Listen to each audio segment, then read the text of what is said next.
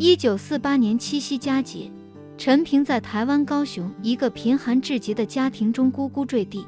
那时她还以陈淑霞之名行走于世，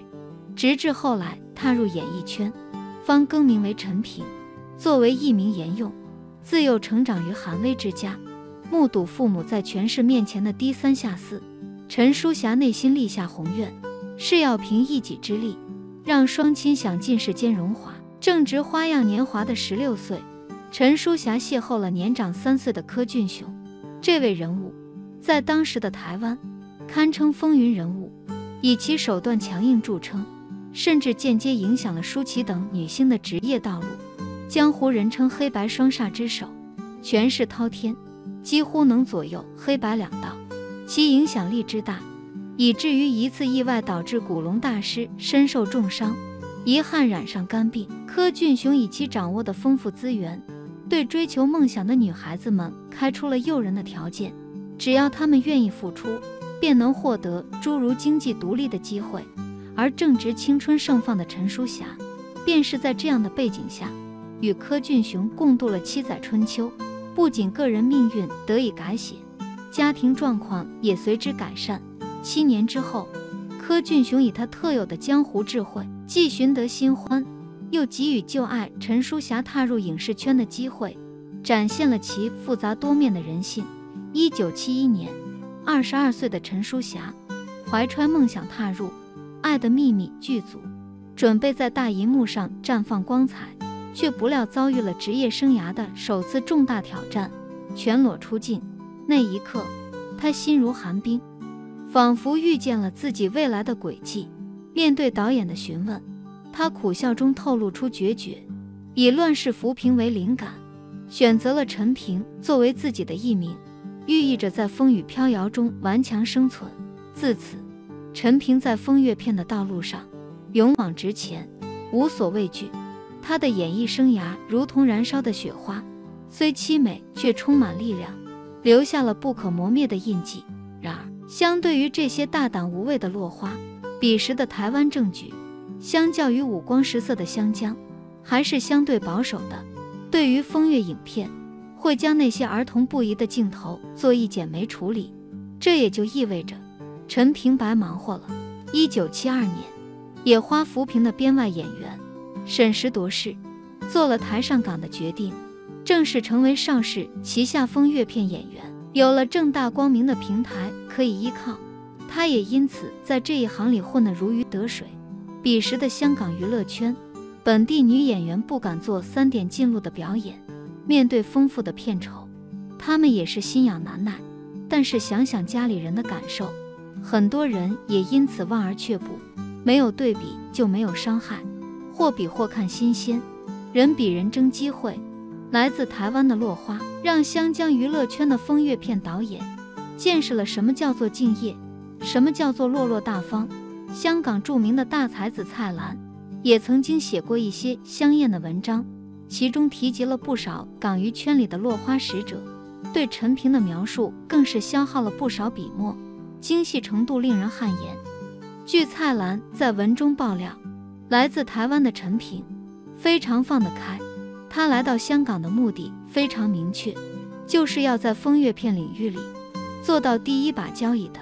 从来不用替身，每一次都是真空上阵。蔡澜似乎格外喜欢点评陈萍，他细述当年那些往事，追忆陈萍第一次惊艳港娱圈导演的那段过往。当时陈萍来到香港后拍的处女作是《欲火焚身》，当时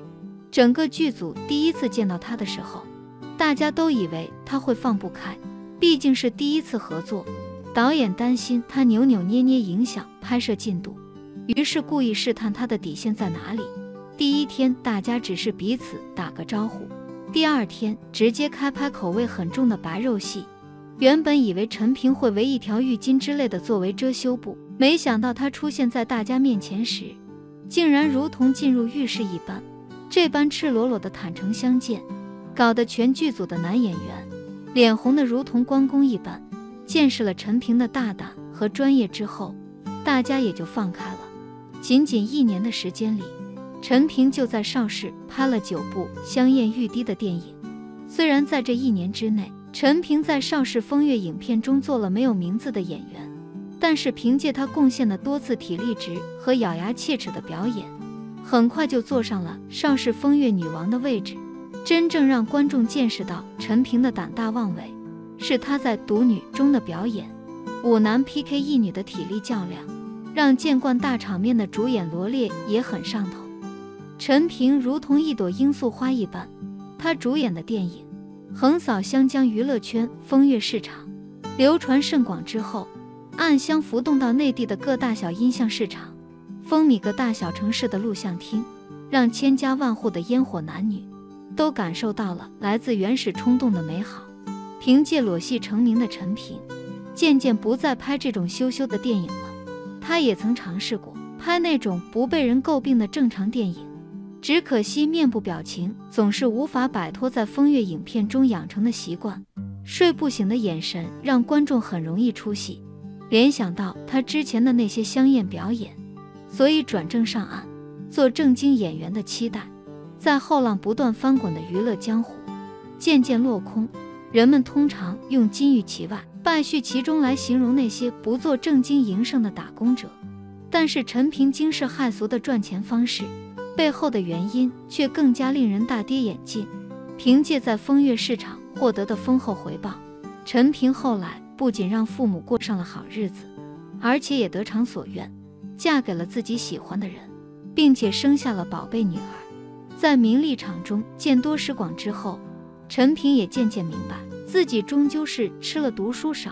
见识短的亏。女儿到了上学的年纪，她总是对其灌输自己的不幸经历，让女儿立志图强，一定要成为知识女性，不要进娱乐圈，因为这一行的水太深了，稍有不慎就会身败名裂。年幼时，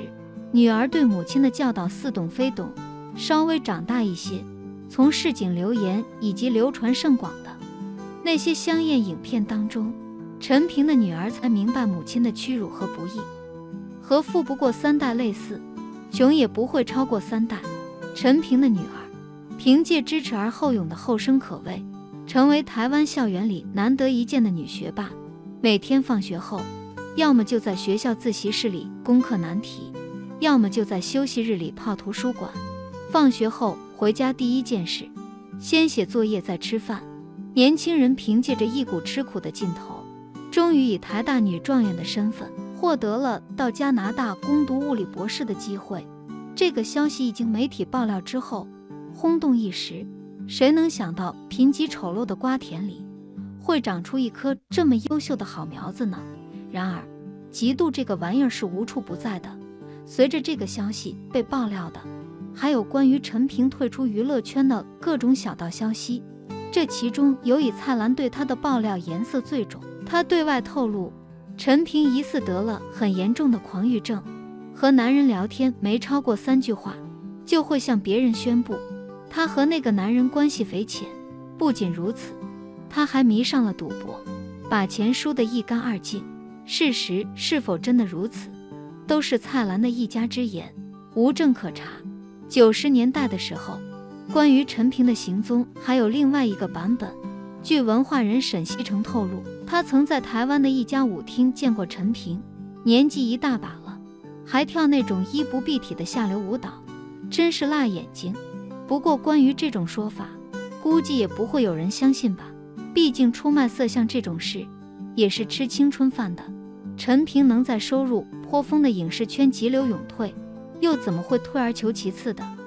做那种表演赚钱养家呢？或许是人们过于关注陈萍的行踪，因此彼时的各大影视报刊也没少蹭这个热度。当时流传甚广的说法是，